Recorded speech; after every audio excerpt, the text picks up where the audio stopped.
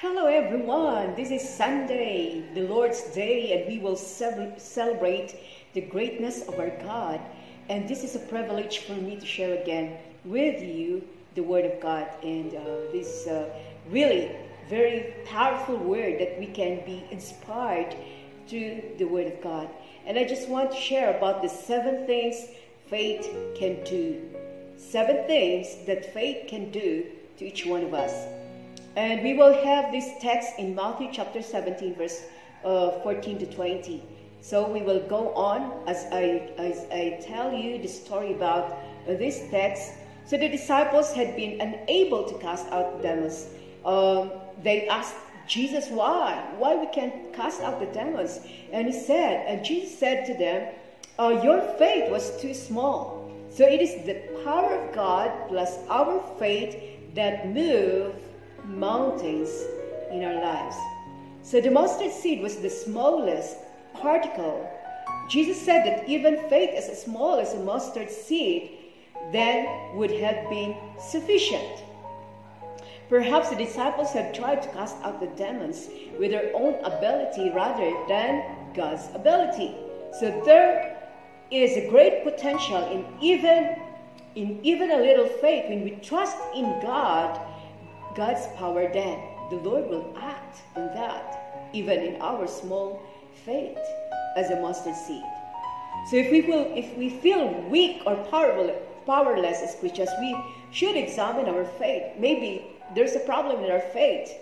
So making sure that we are trusting God's power, not with our own ability. So if you're facing a problem that seems as big as immovable as a mountain, then turn your eyes from the mountain and look unto Jesus. Look unto Christ for more faith to each one of us. So here we are. We will study about the 7 things what our faith can do in our lives. Number 1 is, you have to jot down if you want to jot down. Number 1 is faith can help save you. Our faith can help to save us. It says in Ephesians chapter 2 verse 8 that for by grace we have been saved through faith. So we are not saved by faith, but we are saved by the grace of God. But faith is the channel through which the grace of God reaches us, through our faith. So this is the account in Luke chapter 7, verse 36 to 39, that it gives an account when Jesus was eating supper at the Pharisee's house. During the course of the meal, a woman, a sinner, who came and began to weeping on Jesus' feet, anointing his feet with oil and drying his feet with her hair. So she was so broken that she could not stop weeping at the feet of Jesus. She knew that her condition was so hopeless outside of Jesus. The Pharisee began doubting Jesus, but Jesus responded to the woman, saying that the sins are forgiven. Thy faith has saved thee. Your faith can save you. Number 2 is faith will defend you. Your faith will defend us. It says in Ephesians chapter 6 verse 16 that taking up the shield of faith wherewith you shall be able to quench all the fiery darts of the wicked one. So hold up the shield of faith to stop the fiery arrows of the devil. Faith will defend us. I have a story. A friend of mine, he's a soldier. So when they have this encounter in the mountain, so he was praying to the Lord, Lord, cover me with your blood. And he has this kind of a small Bible in his pocket, in the 6th pocket of the uniform of the army, and he put it there near in the side of his knees. And as they encountered the enemy, so he was running, and then he thought that he was shot, because he knew that there's something na tumama po near the knee of this army. And then when he go back to the center of the army, and then he tried to see if there's something, a wound in his knees. But when he saw the Bible was burned, but his knee was protected because of his faith in the Lord. So faith will defend you. Your faith in Jesus will defend us. 1 Peter chapter 5 verse 8 says that stay alert, watch out for your great enemy, the devil. He will prowl around like a roaring lion, looking someone to devour.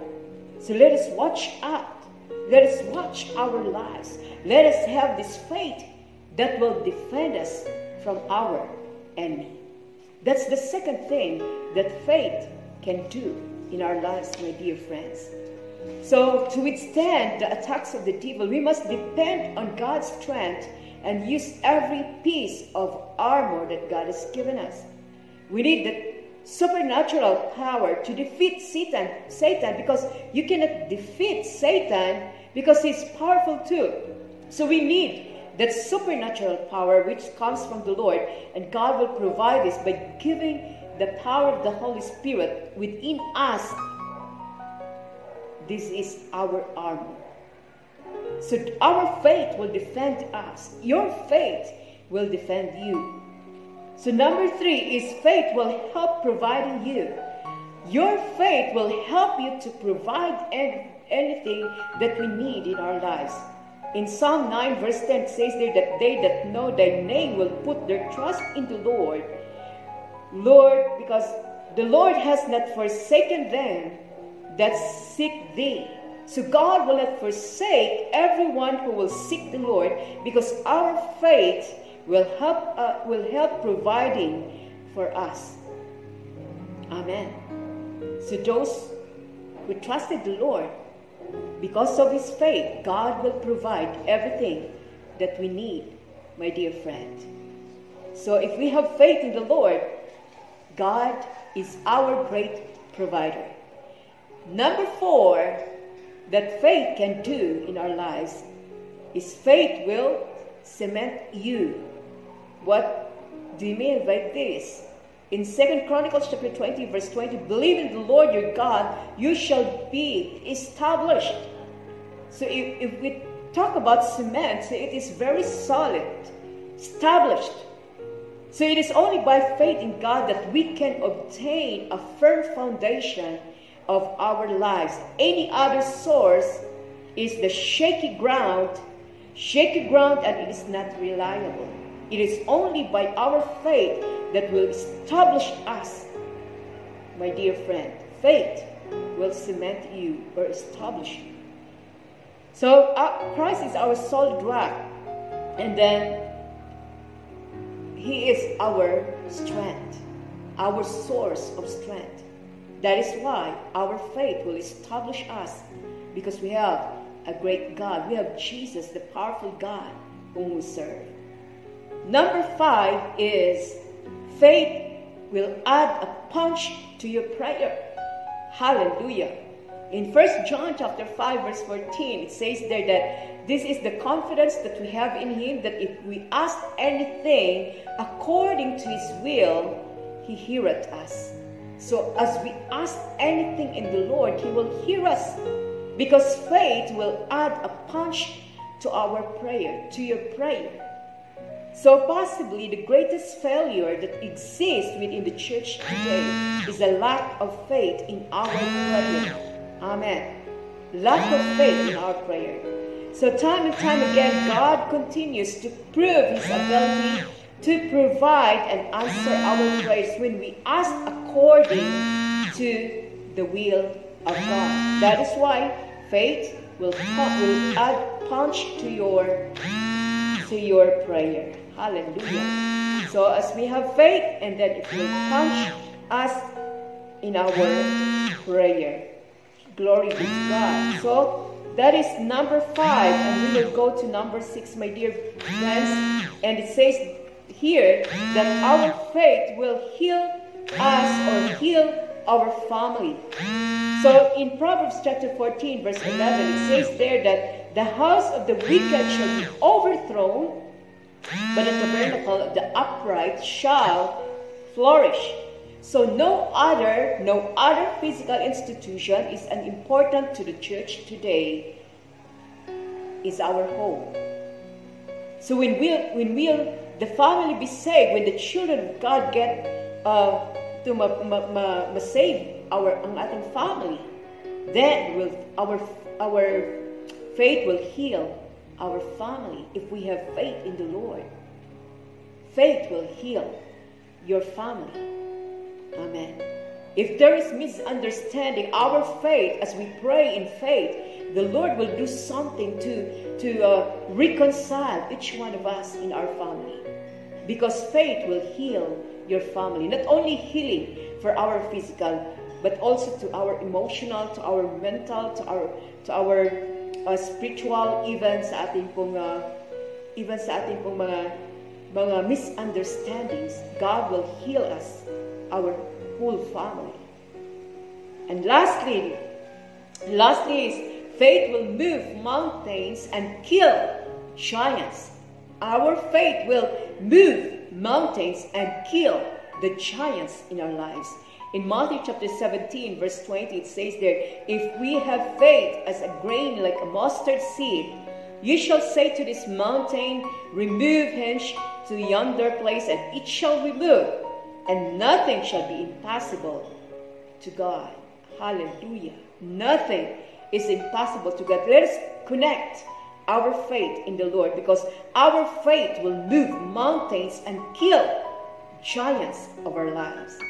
It doesn't take a lot of faith to make us powerful to God's power. David has so much faith in God that he took 5 stones to defeat the giant Goliath in 2 Samuel chapter 21, verse 22. So if you have even in a small mustard seed of faith, so we can move mountains and kill the giants of our lives like David. Hallelujah. That is why, my dear friends, I just want to encourage you that your faith can do these 7 things as you have faith in the Lord. Hallelujah. So, 7 things that your faith can do to you.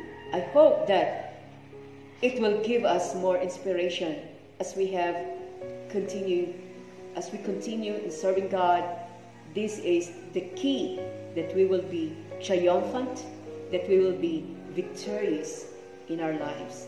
Thank you so much for listening, and may the Lord bless you and keep you safe. And thank you for listening to the Word of God this day. And I hope that it encouraged you a lot. Thank you so much, and God bless you. Stay safe, and it is my prayer that God will cover each one of us. Thank you, and God bless.